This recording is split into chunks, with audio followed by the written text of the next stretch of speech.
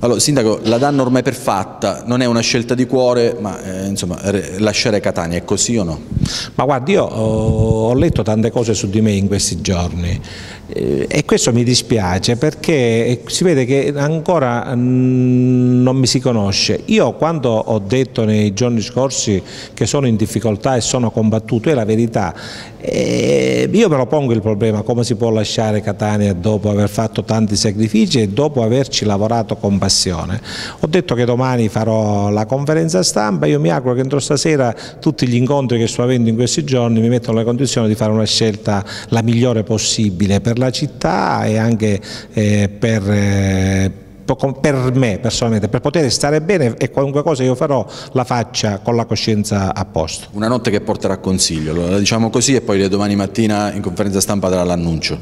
Ma no, non una notte, io sono convinto che stasera avrò le idee chiarissime e questi incontri di questi giorni mi stanno dando grande entusiasmo perché sto trovando, devo dire, una grande adesione anche alla mia persona da parte di molta gente. Lo sapevo, ma non sapevo fino a questo punto, quindi io penso che stasera sarò già nelle condizioni di avere le idee assolutamente chiare su come devo comportarmi, seguendo la mia coscienza e facendo quello che ritengo sia giusto e opportuno fare anche per la mia città. Senta, lei ha incassato, ma insomma non è una novità, anche un elogio da parte dell'ex ministro Ignazio La Russa.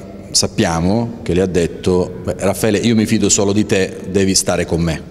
Sì, ma è chiaro, io sono uno dei fondatori del nuovo movimento di centrodestra, di destra, centrodestra nazionale, Fratelli d'Italia, e abbiamo costituito dal notaio il partito, quindi starò sicuramente a fianco non soltanto di Ignazio La Russa ma di Giorgia Meloni, di Guido Crosetto, per questo atto di coraggio che stanno facendo e che stiamo facendo. Cioè è difficile a un mese e mezzo alle elezioni fondare un partito, non è che non ci sono i soldi, non c'è come posso dire, la visibilità, che è un fatto importante della società moderna, la società mediatica, ma stiamo facendo un atto di amore verso quei milioni di italiani che sono di centrodestra e che purtroppo negli ultimi mesi e nell'ultimo anno si sono sentiti abbandonati e sfiduciati, e quindi non posso che stare da questa parte. Senta, ci sarà proprio una lista apposita che concorrerà al Parlamento proprio di Fratelli d'Italia centrodestra nazionale? Ma certo che ci sarà una lista sia alla Camera sia al Senato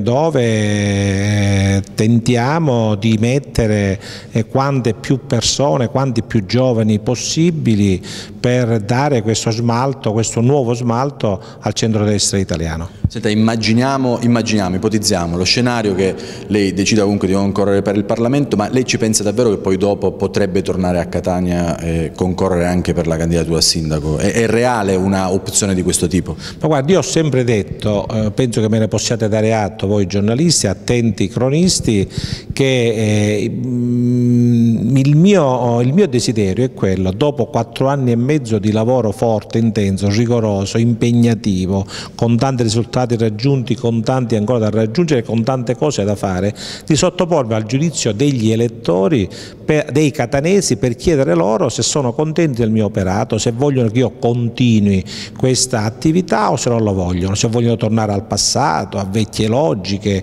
all'avvicinarsi di personaggi che utilizzano Catania per le loro fortune personali e per i loro traguardi personali, per tornare alle vecchie logiche in cui si spendeva per essere più visibili. Io ho utilizzato un altro criterio, quello della lesina, quello del rigore, quello del riordino dei conti, quello del profilo basso per essere concreto nelle cose, quello dell'annunzio dopo le cose sono state fatte. Ecco, in questo è la mia aspirazione è quella di essere giudicato dai catanesi e di essere capito per quello che ho fatto. Se ci riuscirò vuol dire che allora la strada è quella giusta, se non ci riuscirò vuol dire che avrò lavorato, sono orgoglioso del lavoro che ho fatto ma i catanesi vuol dire che vogliono altre cose e la democrazia è questa. Quindi potrebbe essere un sì, un ritorno di Stancanelli a Catania da candidato. Sull'altro versante, visto che lei ne ha fatto un po' accenno, lei come vede questa battaglia anche interna, Berretta, Bianco, c'è anche il Movimento 5 Stelle da tenere in considerazione, glielo chiedo anche insomma da leader politico quale ormai si appresta ad essere anche a livello regionale. Ma guardi, io normalmente penso che ormai anche questo si è compreso a Catania, non inizio mai polemiche, non faccio polemiche con nessuno e non entro nei problemi degli altri partiti. Ognuno sceglierà il candidato che riterrà opportuno e saranno, lo ripeto, i catanesi a decidere se continuare con un rapporto rigoroso, serio, trasparente con il sindaco Stancanelli, premiandolo per il lavoro che ha fatto, incoraggiandolo per l'altro che c'è ancora da fare, oppure tornare a vecchi schemi. I catanesi sono liberi di farlo, quindi io non entro nelle logiche degli altri, sono pronto ad incontrare chiunque in maniera leale, senza colpi bassi, non sono abituato ai colpi bassi. Lei da attento cronista sa che non inizio mai le polemiche, lo ripeto, nei confronti di nessuno. Quando devo reagire, reagisco alle polemiche altrui, che normalmente sono polemiche di basso profilo e senza nessun appiglio con le cose concrete. Le domando velocemente le ultimissime due cose. La prima, di carattere nazionale, si vota il 24 febbraio, ma Fratelli d'Italia con chi insomma, si coalizzerà? Sembrano quasi degli alleati naturali, ma ci state pensando fortemente a chi? Questa è una scelta importante. Ma guardi, Fratelli d'Italia non può non stare nel centrodestra. Noi siamo uomini di destra che abbiamo fatto questo percorso con altri uomini provenienti da altre esperienze, l'esperienza riformista, l'esperienza liberale, l'esperienza repubblicana, l'esperienza cattolica, e vogliamo continuare.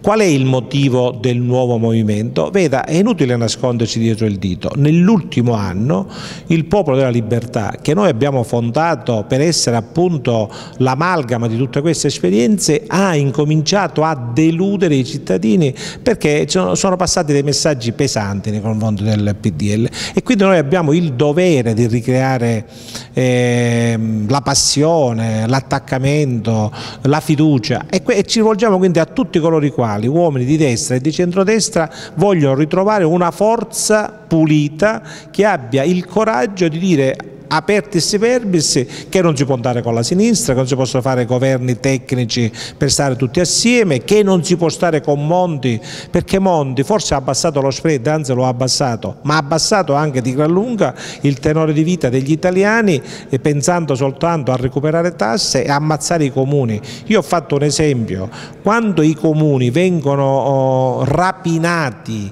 con dei tagli inenarrabili dal governo nazionale, non ci si rende conto che i comuni sono l'avamposto per dare le risposte anche ai servizi più essenziali. Catania ha perso nel giro di 2 anni 132 milioni di euro di finanziamenti e nonostante questo noi siamo all'impiedi, la salviamo per il lavoro di 4 anni e mezzo durissimo e impegnativo. Allora, l'ultima cosa, stasera alle 22 lei per il 7 di gennaio prepara un rientro a casa o prenota già il biglietto aereo per Roma? Ma guardi, io innanzitutto passerò il Natale e il Capodanno a Catania. Il 7 gennaio non so cosa succederà, il 7 gennaio, sono qui a Catania a lavorare per la città. Lavorerò sempre per la città, mi impegnerò per questo partito perché ho il dovere di farlo, lo sento di fronte alla mia coscienza e ai tanti e tanti militanti che mi chiamano da tutta la Sicilia per avere una nuova speranza di riscossa per il centrodestra.